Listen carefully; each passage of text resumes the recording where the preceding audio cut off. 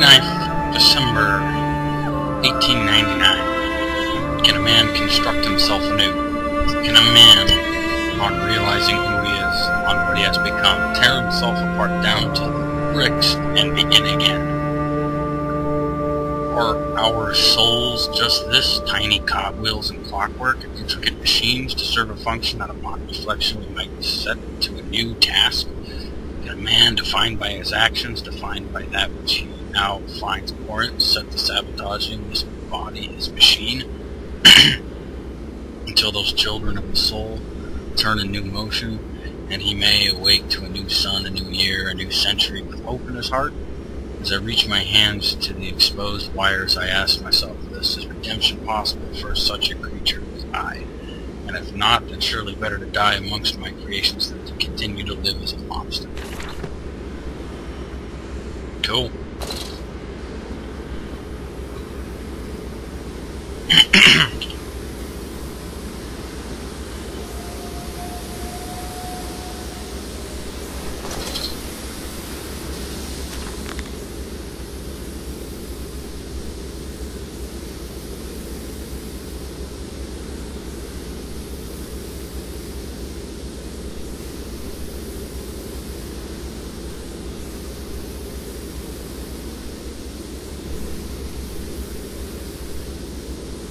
Alright, well, no surprise there, really. So, I'm going to go ahead and retain my attitude of no expectations. Where are they? Where are my children? Why do you ask, Landers? You know the answer well enough.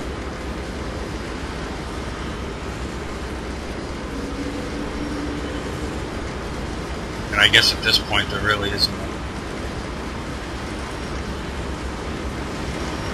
point in trying to guess.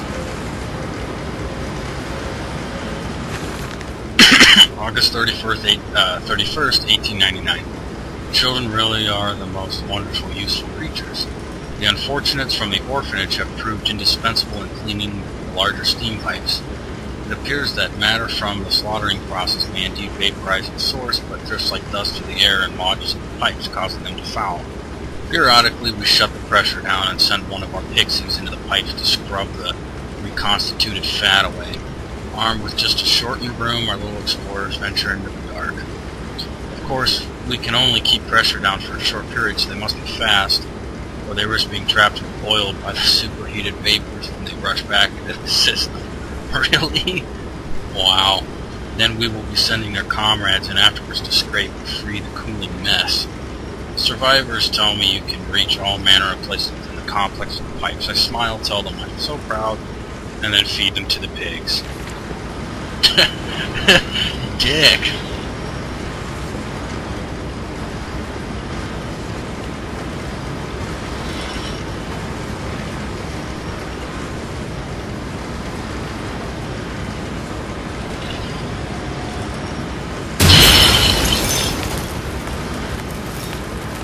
Yeah.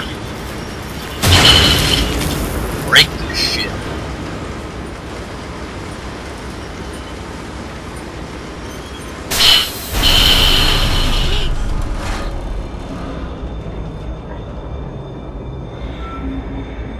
What are you doing, little piggy? Do you think I will allow you to sabotage me again? I want my children, you unholy bastard! Where the fuck am I going? Alright, well...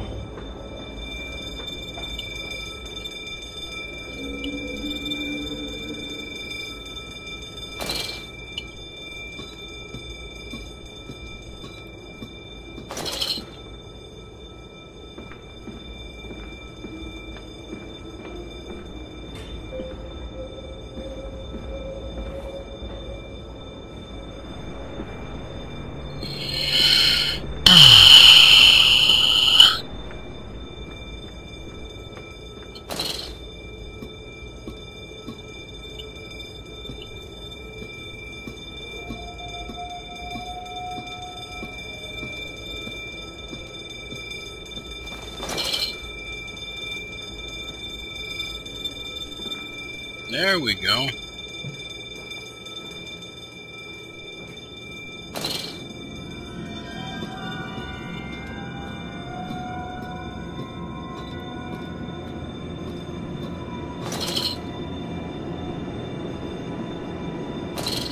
Will it hurt them? A cleansing fire always burns, little Manidus, but it purifies and it makes anew.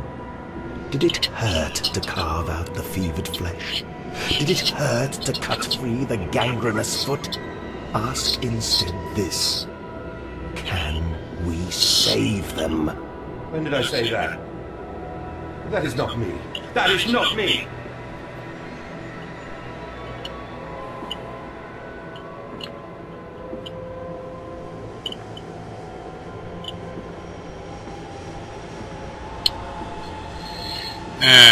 I can't see fucking shit.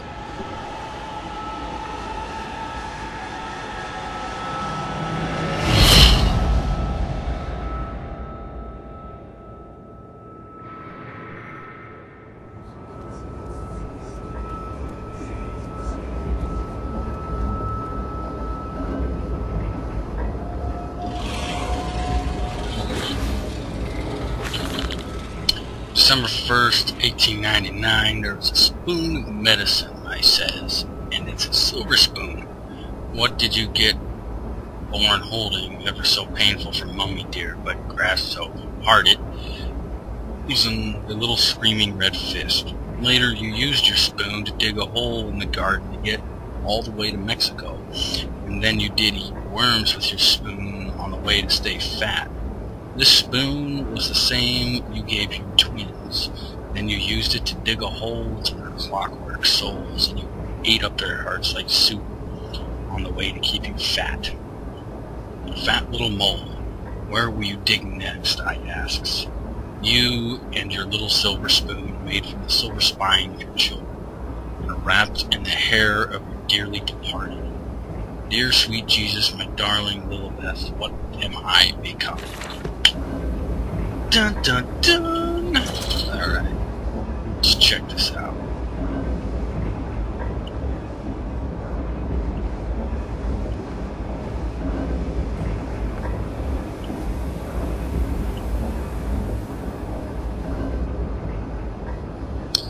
Alright, so I gotta keep alert. There's undoubtedly a pig man dicking around down here.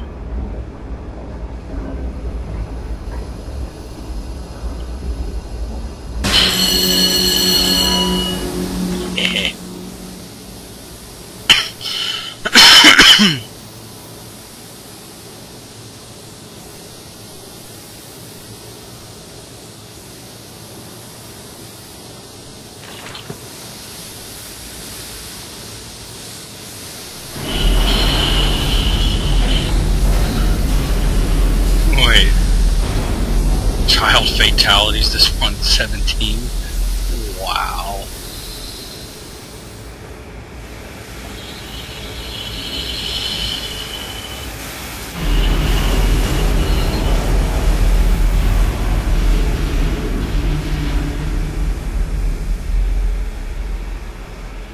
It's really at low pressure now?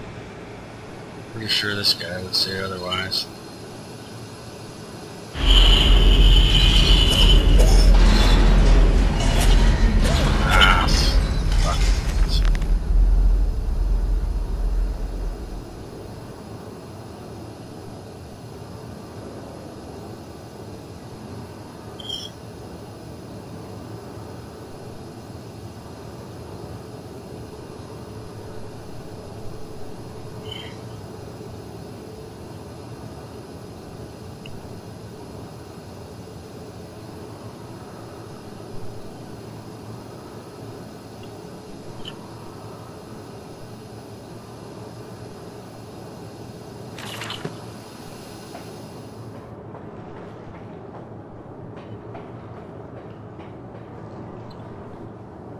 Right, Senor Lobster.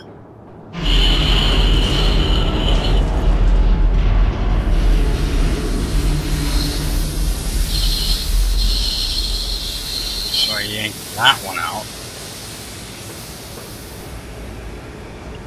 any more of these things?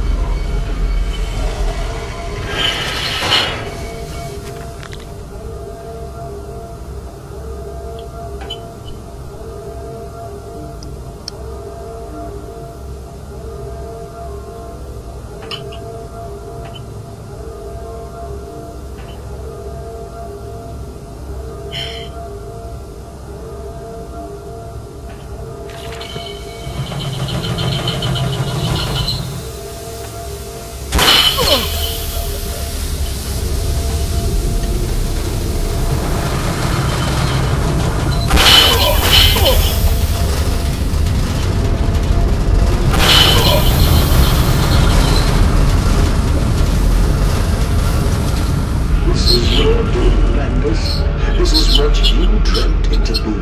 I will stop you. I will save them. You are too late. It begins. My work is begun. Kill them, my things. Kill them all.